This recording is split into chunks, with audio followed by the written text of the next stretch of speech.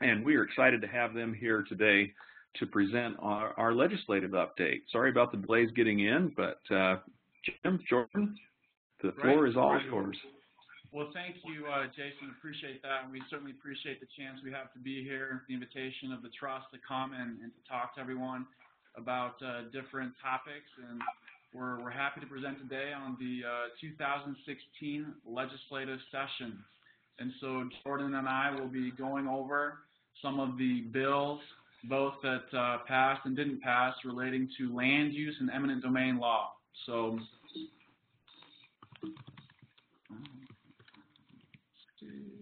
there we go. Okay. So in terms of how this session played out along the topics of land use and eminent domain, I think the general consensus is that there weren't any bills that were major changes. For example, in eminent domain, there weren't any changes really. Previous years, we've had some of those changes, and we've updated folks on that, and we're happy to speak to anyone that has questions about what may have happened in previous sessions. But this session, eminent domain, not anything to talk about. Land use, at least on the government side, what we've heard from some folks is that they felt like this was the session of death by 1,000 cuts. That sentiment was expressed a few times, again, on the government side, where there wasn't any major revision to LUDMA or other land use provisions, but there were lots of bills that ended up impacting land use and restricting various abilities of governments or land use authorities on regulating land use in their jurisdictions. As we go through this, we're going to go over the past bills, spend a little more time on them, and then we will also do a summary of failed bills that are in the topic of land use or that we think would be of interest to you. And some of those bills are going to be coming back, and so we'll touch on those as we go along. And of course, as usual, as we do this, if there's any questions that you have as we go along, don't hesitate to let us know. Brent will help us out, and maybe Jason, someone who can read the screen. Maybe Jordan has better eyesight than I do. I don't know, but we're happy to address those questions as we go along to the best of our ability. So, anything to add, Jordan? Any joke? No jokes. Okay. Not yet. All right. Oh, good. So we'll see what Jordan. No, I don't have it. Okay. Backtracking a little bit. Yeah. Okay. All right. Well, with that, we'll go ahead and jump into the actual bills that passed here. All right, so the first one we'll talk about that hopefully will be of interest to local governments is House Bill 161, Agricultural Parcel Amendments. This was sponsored by Mike McKell, and like with several bills, this one, as we understand it, has a story behind it. Specifically down in southern Utah County, I believe it was kind of the Palmyra area, there was a gentleman who owned a 50-acre parcel. Most of it was farmed in alfalfa, but there was a farmhouse as well. And he was to the point where he didn't need the home anymore. He wanted to sell it off, but continue farming the agricultural piece. When he went to Utah County to do that, they said, yeah, you can cut this off. You can do a 2-lot subdivision with, 1 lot in the house, and then the remaining 1 acre in the house, and the remaining 49 acres you can keep in agricultural, but you have to subdivide the property. And in doing so, the county subdivision standards would have required him to move a ditch 3 feet and also probably move an agricultural building, which would have been very costly. The ditch alone would have been upwards of $30,000 or something like that. And so that's what, as we understand it, produced the concern related to this bill. The county, they were willing to go ahead and exempt him, but they didn't feel like they had state authority from LUDMA to do so. So that's why we have this bill. What the bill does is it allows exemption from platting requirements for essentially that specific type of situation where you have a farmhouse on a large agricultural piece. You want to subdivide off that home and sell it off and continue to farm the agricultural piece. But nothing's really changing on the ground, so why does it make sense to have them do additional improvements at this point? I think that's kind of the justification and reasoning behind the amendment. And so it passed. Keep in mind that this only applies to counties, so this provision is only in the county LUDMA. It's not in the one for municipalities.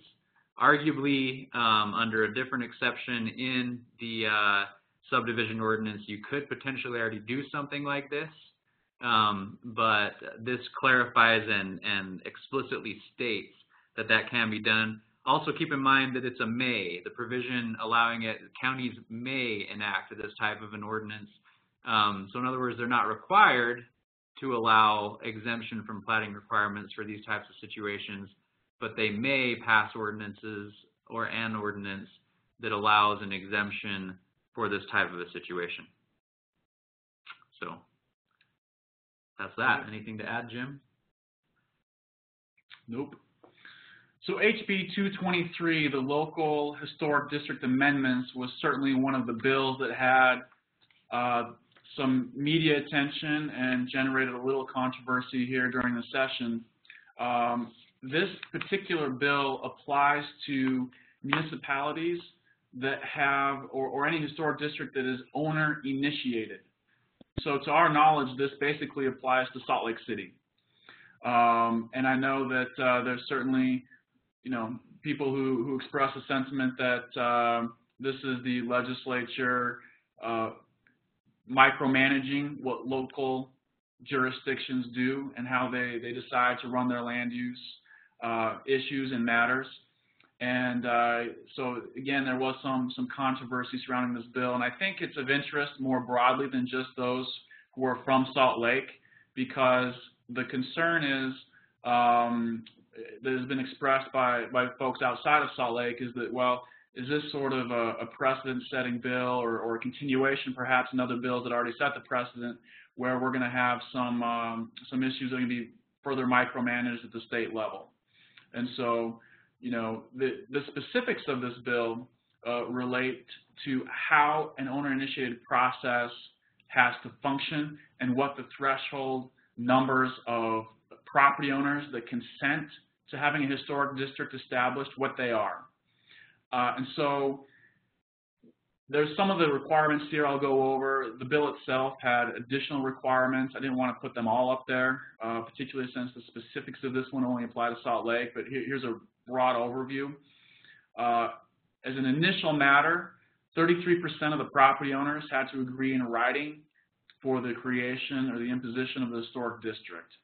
The city had to give some information, prepare and give some neutral information to the property owners before this happens. And then they have to give some additional neutral information to voters when they have a vote, before they have a vote. So all the property owners have the chance to vote as to whether or not they want this historic district. And at least two-thirds of the property owners that represent at least half of all the parcels or units in the proposed historic district have to vote in favor of having the historic district. There's a provision in this bill that allows the legislative body to override the vote by a two-thirds majority.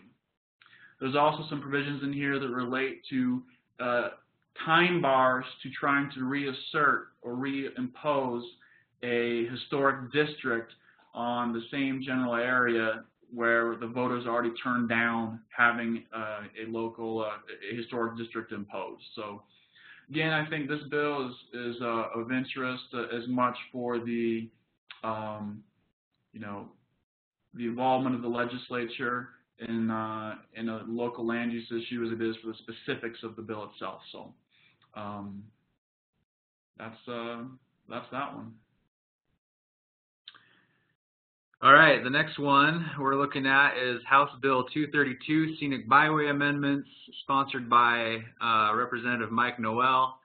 And our understanding is that the impetus behind this one is that, as you're aware, there are many scenic byways throughout Utah, and there are restrictions about what types of signs, if any, can be placed along these byways.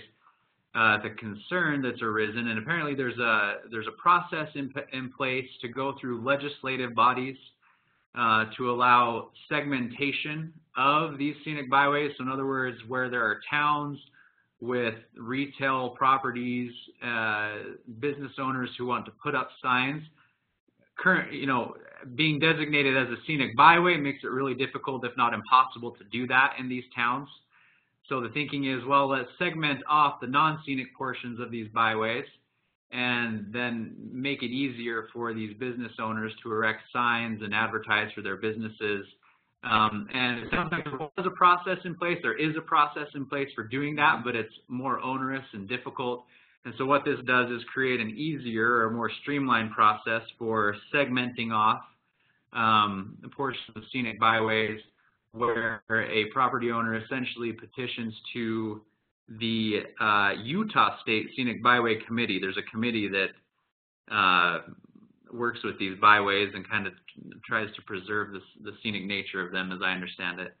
And so they can appeal, or they can petition the committee, and the committee is required, as I understand it, to go ahead and segment off these non-scenic portions. But the committee also has the ability to appeal to an administrative law judge in cases where they feel like the section that's requested to be segmented is scenic and should not be segmented.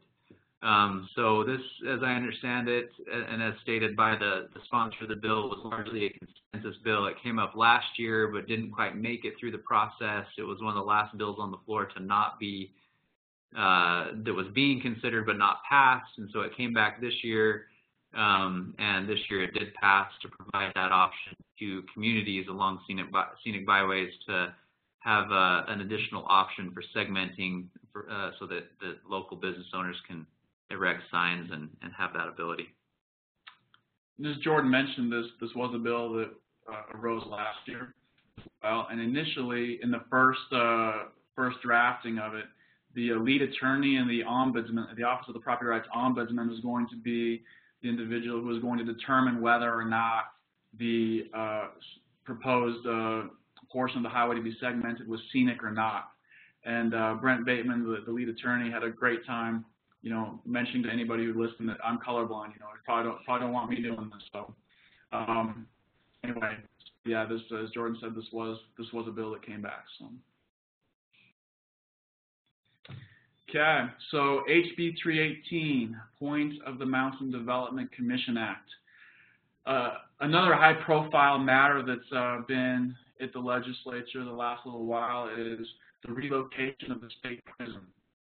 And that has brought up the fact that there's going to be a large chunk of property that will now become developable that's in a fairly developed area already, and also located in an area that is growing very rapidly there around the point of the mountain, just more broadly speaking. And the legislature decided that it would be a good idea to have a development commission created that would have stakeholders join this commission, so various people from municipalities and jurisdictions around the point of the mountain, as well as others, to come together and look at various infrastructure, other planning type of things, to try to have a good idea of what would make sense as this area develops, to try to get it done right instead of more of a piecemeal situation. The legislature put their money where their mouth was on this one, and they allocated about $800,000 to this bill. I think showing that they're really serious about trying to do, have the development there in this area of the state that is growing very rapidly done well, have it be thought out.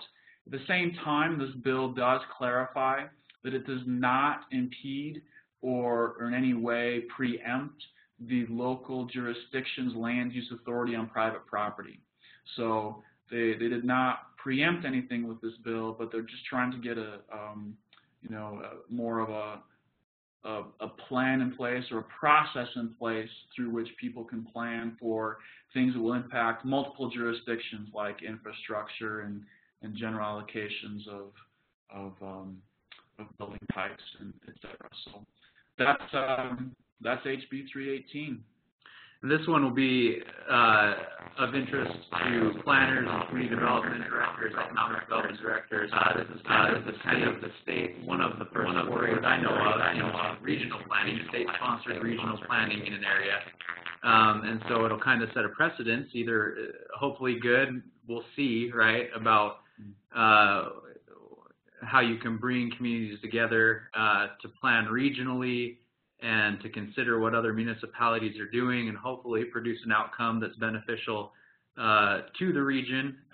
If it goes well, who knows, we might see more of it. If it doesn't go well, we probably won't, but it's definitely something of interest to the planning community and anyone involved with that industry to see how it goes and what comes of it. So, anything else? Nope. No. The next one we're looking at is Senate Bill 169, Olene Walker Housing Loan Fund Amendments. So the land use portion of this bill is pretty specific. Generally speaking, the bill, the Olene Walker Housing Loan Fund is basically put in place to help mitigate homelessness. And the thrust of the bill is to give the board governing the loan some flexibility in funding and how to use the funds, and also to set priorities for the loan fund. But as far as the land use portion of it is concerned, it's a very short provision. It says a municipality may not adopt or enforce an ordinance or other regulation that prohibits a homeless shelter from operating year-round. So it's very specific, very clear. Apparently there was one municipality in Utah who does this, that prohibits a homeless shelter from operating year-round. And the sponsor of the bill, Mr. Weiler, determined that was sufficient to preempt and make sure it doesn't happen in any other communities to mitigate the effects of homelessness and to provide those resources to homeless people year-round. But that's kind of an additional foray into the state telling what local jurisdictions can do. Something to keep in mind that if an elected official or a resident thinks it might be a good idea to prohibit a homeless shelter in your community from operating year-round, state statute now says they cannot do that. So. Okay, SB 177, Nighttime Highway Construction Noise Amendments. So on this one, basically UDOT gets a free pass to work all night long on certain highways, certain state roads, without having to worry about any noise restrictions that may be in place in local jurisdictions. And there's sort of a two-tiered approach here. The first one relates to roads that have a posted speed limit of 55 miles per hour or higher, and there they just get a blanket exemption. So, that's what the first part here. The second part is if there are roads with a posted speed limit of below 55 miles per hour, they can get an exemption, but they have to meet certain requirements. And they have to, the bill, goes through these more in specifics. Don't need to go through them all right now, but they have to make some determinations as to weighing the benefit that UDOT's going to get, basically, from being able to work 24/7 without having to worry about the noise restrictions versus the burden that would thereby impose on the surrounding community. And so that's an analysis that would have to happen. And this bill also does, in any event, still require UDOT, if practical, to work with local jurisdictions on the noise issue in the pre-construction phase here of their projects. So, I'm sure, certainly a bill that UDOT is happy to have. How this plays out in terms of residents being bothered by an increase in noise, we'll see how many people this ends up affecting. and whether there's a noticeable difference in how UDOT ends up going about their construction projects at nighttime. So. All right, so that wraps up the past bills that were related to land use and property rights. Now we're going to get a little into the failed bills. We feel like some of the good reasons for talking about the failed bills are some of them may come back, and so it'll be good to know that they're coming and prepare for them, provide any input to stakeholders if you feel like that might be important. And then a lot of them sent messages to local governments, for good or for bad, about what certain legislators think is okay or not okay, or what they feel like are important issues to bring up. And so we'll kind of talk about that as we move through the failed bills and maybe some messages that were sent, lessons learned type things. The first one is House Bill 115, beekeeping modifications. Anyone who followed this one knows that it created quite the buzz in the media. You said you weren't going to do it, Doug. That was my attempt at being funny. There were a number of articles written about this in the Salt Lake Tribune, Deseret News, local newspapers. It sounds like, and as I understand it, there were a number of cases where, reported cases anyways, where local jurisdictions were outright prohibiting beekeeping in certain instances. So the response it produced was this bill, basically saying that the proposal was in the bill that local governments would be prohibited from regulating beekeeping altogether. It's important to note with this bill that it did not go to the Land Use Task Force. And those who are familiar with the Land Use Task Force, I think it's kind of Jody Hoffman coordinates a lot of it with the League of Cities and Towns. And it's comprised of stakeholders from private sector, public sector, as well as decision makers and the Property Rights Coalition. In the interim, they try to take land use issues and produce some consensus, propose potential bills that convey that consensus.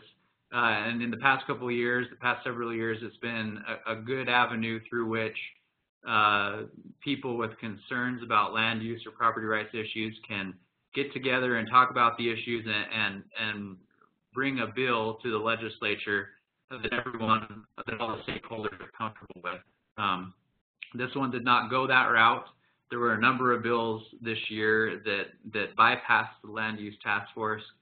So maybe the lesson there is, if you feel like there's a potential, conflict in your community that would benefit from that vetting in the task force, to become familiar with the task force and use that resource, so that we don't get knee-jerk reactions, right, where there's a perception that a community is outright prohibiting beekeeping, and so the reaction is, okay, well, we'll take away local authority, we'll take away local jurisdiction, and say you just can't do that. So I guess the cautionary tale is to look at your ordinances, see if there are certain hobbies or popular land uses that are outright prohibited, and determine whether or not they should be outright prohibited. Maybe they could be allowed, and then you implement standards to mitigate a potential detrimental impact, something like that. Just something to look at. Ultimately, it did fail for a number of reasons.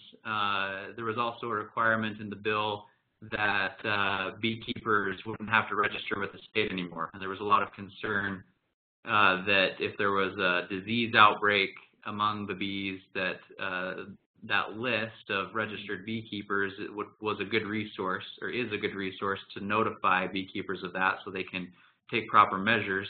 So for several reasons the bill failed, but it may be back in some form next session if people continue to feel like outright prohibiting beekeeping in communities is not appropriate for local governments to do. And the next bill here, HB 132, local government licensing amendments. There's a concern, or this bill addresses the concern that local governments were able to stop too many home-based businesses from operating through their licensing and fees that they were doing there for home-based businesses. This bill did not pass this time. Very well may be back. And so it does have a relation to the land use part of, what's allowed in residential areas, what's allowed for, home-based businesses to do. And this is just another way of getting at whether or not there's too much regulation on those home-based businesses. So we'll see what comes out of this. And as Jordan mentioned, if this is something that ends up going through the land use task force, in this interim session. So, yeah, and part of what the bill did was it created a fee waiver for low impact businesses. Apparently, the concern is there are some communities out there that have burdensome licensing fees. So maybe you have someone who's sitting at a computer doing online marketing in their home. There was concern that why am I being charged $500? I don't know what it was, but whatever it was, a large fee for something that doesn't have an impact, really doesn't need to be regulated, where that was the same fee charged for a business that maybe had a few trucks on the property and an on-site employee. And so what it sought to do was potentially create fee waivers for what are considered more low impact businesses, home-based businesses. There is thinking out there that this one will likely be back. And if you want to take a proactive approach, you might review your home-based business fees and determine whether or not you should create certain criteria or different tiers for the home-based businesses and charge appropriate fees accordingly for lower or higher impact home-based businesses, and that might reduce some of the perceived concern among those individuals in the communities. Anything else on that? The next one we're looking at that didn't pass was House Bill 360, Land Use Amendments, and that was sponsored by Representative Mel Brown. This one, what Mr. Brown proposed, his stated intent was to require greater accountability to the state code and transparency of local decisions.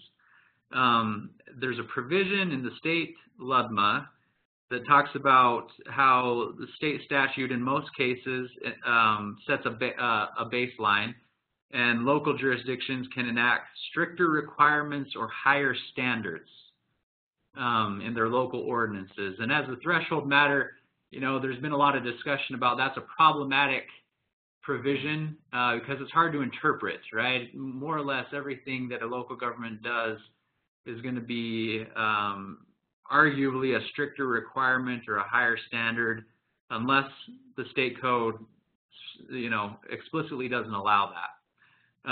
And what Mr. Brown was proposing was that any time a land use ordinance enacted a stricter requirement or a higher standard, that the local government would be required to comply with additional noticing requirements.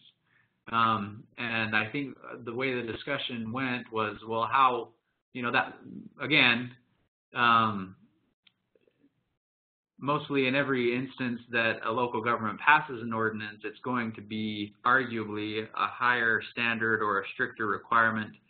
And so there was the belief that, well, this is just going to produce a lot of litigation because of arguing about what is a higher requirement or a higher standard or a stricter requirement. Needless to say, the bill didn't pass, but it is important to keep in mind that people are concerned about property rights, and anytime you're enacting an ordinance, consider what implications that ordinance will have, and whether or not that's a consideration to make when passing an ordinance. So, HB 409, the short-term rental amendments. This was another big bill here this session. that while it did not pass this session, is absolutely coming back. And this is going to be a big topic of discussion and work during this interim session. Certainly with the rise of Airbnb and similar type services, probably most every municipality or county in the state has short-term rentals within their borders, within their jurisdiction. And this bill would have come in and just completely prohibited any prohibition or any prevention of having short-term rentals. And there was an agreement that that the sponsor would go ahead and this bill would be shelved just for the moment, so that during this interim session, stakeholders could get together and work on this bill. Again, this one is absolutely coming back, and it's something that, to the extent you'd like to have any sort of input, get in touch with the league or the county folks, whoever it is that that would be representing your particular viewpoints, and get involved in the discussions that are absolutely going to be happening here in the interim. I think the sense is that this is a major issue, and it's going to be hard to completely prohibit short-term rentals. Again, we're very concerned about property rights and about the ability of property owners to go ahead and use their property in ways that they would like, and this bill is one manifestation of that concern. So, hey Jim, yeah, could I clarify that? Someone saying something? Jim, could I just clarify, is that kind of, are we looking at the Airbnb? Is that a short-term rental? Is that what you're talking about? Yeah, that's it's not just for Airbnb, it's for any type of short-term rental, but it's those kinds of services that, are the big players. Short-term rentals are it's typically addressed at anybody that is renting for less than 30 days is the general idea. But most of the platforms are going to be like an Airbnb as opposed to just as opposed to just a private owner doing a one-off deal completely on their own. But it doesn't matter what mechanism they use to do it. This is addressed at anybody renting for less than 30 days. Is the general. Great, thank you. Appreciate the clarification. Mm-hmm. And it's going to be especially important to those 15 to 20 tourist communities or so. I don't know, maybe there's more. That was one estimate, 15 to 20 or so tourist communities where this is a real big issue. There is a real big market for short-term rentals. So it would be important for those community and any communities who have an interest to contact your legislators or contact the stakeholders and share what the local jurisdiction's concerns are, what types of concerns you're getting from residents, neighbors of these short-term rentals, to try to hopefully produce standards that will be amenable to those who operate the short-term rentals, and also be good for the communities and make sure that they don't become nuisances or other create other problems, unforeseen problems. So the next bill is House Bill 413, falconry amendments, and you can imagine this one ruffled a lot of feathers. That's the only other joke I have. Sorry. And I stole that one actually from the sponsor of the bill, Jeremy Peterson. But essentially, this one sounds like it was, again, another one of those message bills. It was a specific situation with a specific community in northern Utah where there was a falconer who felt like the city was trying to impose overly burdensome requirements on the keeping of falcons. In the committee hearings, there were representatives from both sides, and it sounds like it may have just been largely a miscommunication on both sides there was a lack to cooperate. The people on the falconry side thought that the city was just going to move forward without listening to anyone, and so that's why they approached a legislator about preempting it at the state level. But at the same time, it sounds like the local government was interested in trying to work out a compromise. So I think I believe that's where it ended, is they were going to get together and try to work out a local compromise as opposed to the need for a statewide remedy. that said, looking at different hobbies in your community, if local requirements appear to be overly burdensome, it may be wise to create some reasonable standards to allow these types of hobbies and sports, and make everyone happy in that regard. So that's another one. So HB 414 zoning amendments. This one specifically said that it is not appropriate to run a business in a residential area, and the purpose of this bill was to try to get recovery residences from being able to happen in residential areas. And this raises a whole host of concerns and potential problems with the Americans with Disabilities Act and with the Fair Housing Act, federal laws that preempt any sort of state action. There's lots of litigation on these laws.